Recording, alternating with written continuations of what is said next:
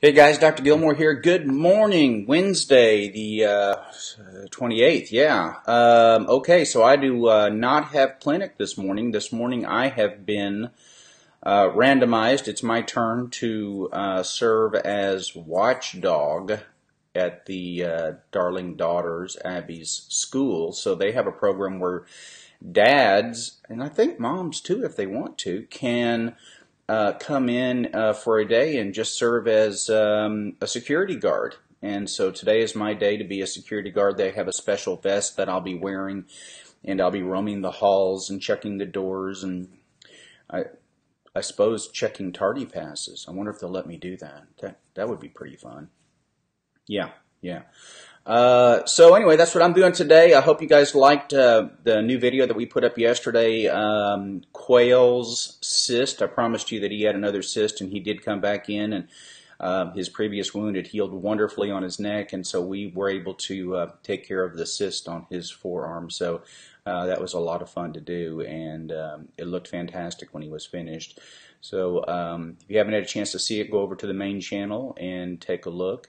I also have added the new calcium. We have a liquid gel calcium product that we've added to meta-7.com. So if you are on calcium, if you're taking calcium for bone strength or for other reasons, then please check out our liquid gel calcium. It's not the crunchy, hard calcium like you see over the counter.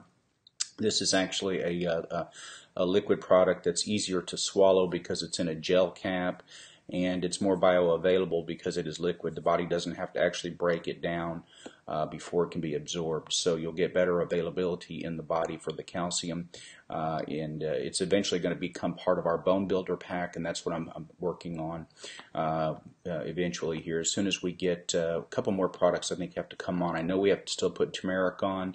We had some issues with photographs. We had to actually get a coder to change some coding on our Shopify account. So had to get that taken care of. That's done now. And so I think that we'll be able to get the turmeric on board here real quick, and then we can come back and do the bone builder pack. So anyway, it's Wednesday, and just had a great day yesterday.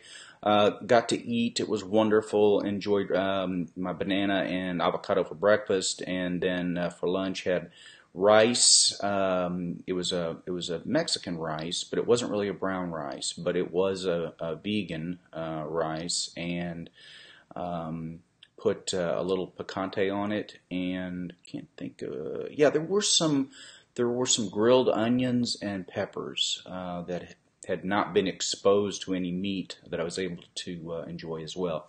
And then last night we had leftover Brussels sprouts and the like, Brussels sprouts, onions, trying to think what else was in there. We had